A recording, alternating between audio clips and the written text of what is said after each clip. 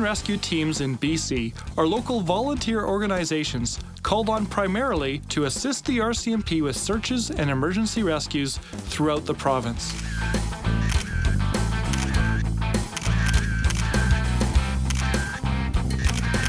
Teams are trained in first aid, rope rescue and rappelling, tracking, water searches and river techniques, winter operations, ATV driving, and more. From rescue operations involving aircraft emergencies, automobile accidents, lost or injured hikers, or boaters in trouble, the search and rescue teams throughout British Columbia are always ready to help. Not every community has their own search and rescue unit, but when needed, teams from other cities, towns, and regions send members to assist in a mutual aid capacity wherever possible.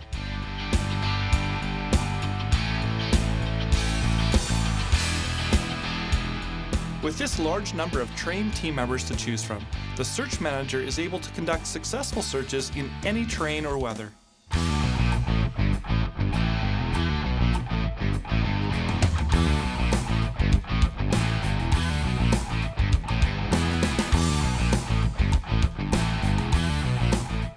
Search and Rescue assists in rescuing boaters, swimmers, and helping the RCMP with underwater evidence searches and body recovery. Water operations are conducted using private boats, specialized equipment like Zodiacs, and even underwater imaging. Mountains, lakes, rivers, and the wilderness are not barriers or obstacles which hold back the search teams.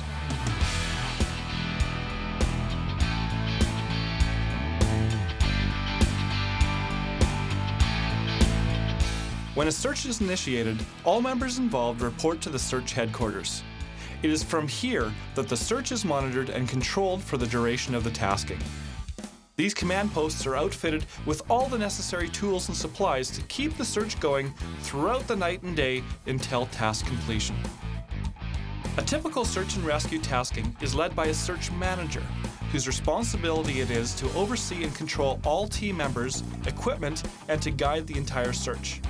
The members are divided into teams, each with a team leader, and are given tasks which match their skill levels, experience, and qualifications. Search taskings can involve only a few members and be as short as a few hours, or can require the combined force of several regions and may last for days. Whenever search and rescue is called upon, they respond as fast as possible, day or night. Nighttime operations can be more difficult, but not impossible. Specialized equipment is often used, from personal helmet-mounted lighting to portable infrared camera systems. Those units that do have night vision tools are able to use them to search out and track heat sources, especially in colder weather. In many cases, the team member with the night vision camera has been able to guide the search teams to otherwise invisible subjects.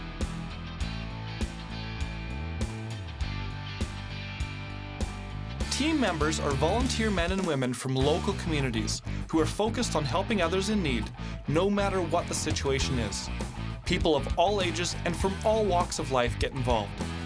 Parents, young adults, doctors, lawyers, technicians, students, employers, and employees alike.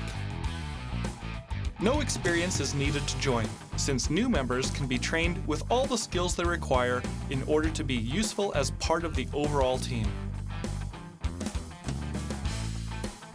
Why are all these people involved? These volunteers give their time to become and stay qualified in all manner of search techniques. They leave their families with little notice when called upon because they know their efforts will save lives. Imagine the satisfaction the teams felt when they successfully found and saved 2 lost young girls after tracking them throughout the mountains overnight, or when they rescued a mountain biker who had badly injured his back. These search and rescue members can mean the difference between life and death when they're called upon. These volunteers form one of the most tight-knit groups found in British Columbia. They take great pride in being part of such an accomplished organization, and their recognition by the RCMP, other emergency organizations, and thankful families throughout the province is well-deserved. Every individual learns to trust and support other team members. In fact, they regularly put their lives in the hands of their fellow teammates. This trust has developed a close sense of family within the unit, and members are proud to be part of such an elite team. By joining, you will have an opportunity to give back to your community, volunteer at a professional level, and contribute to someone else's life.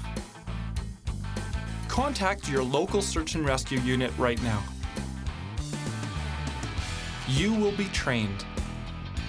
You can help.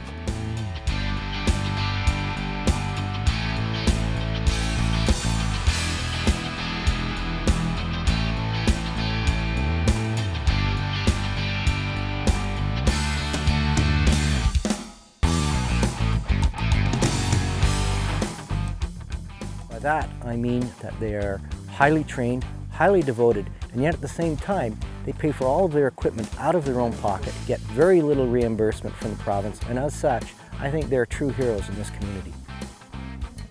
To join Search and Rescue, give me a call, and we put your name on a list. Once a year, we take everybody that's on my list, we arrange a night to do an interview, talk to them all, kind of pick their brains a little bit, gives them a chance to pick our brains a little bit.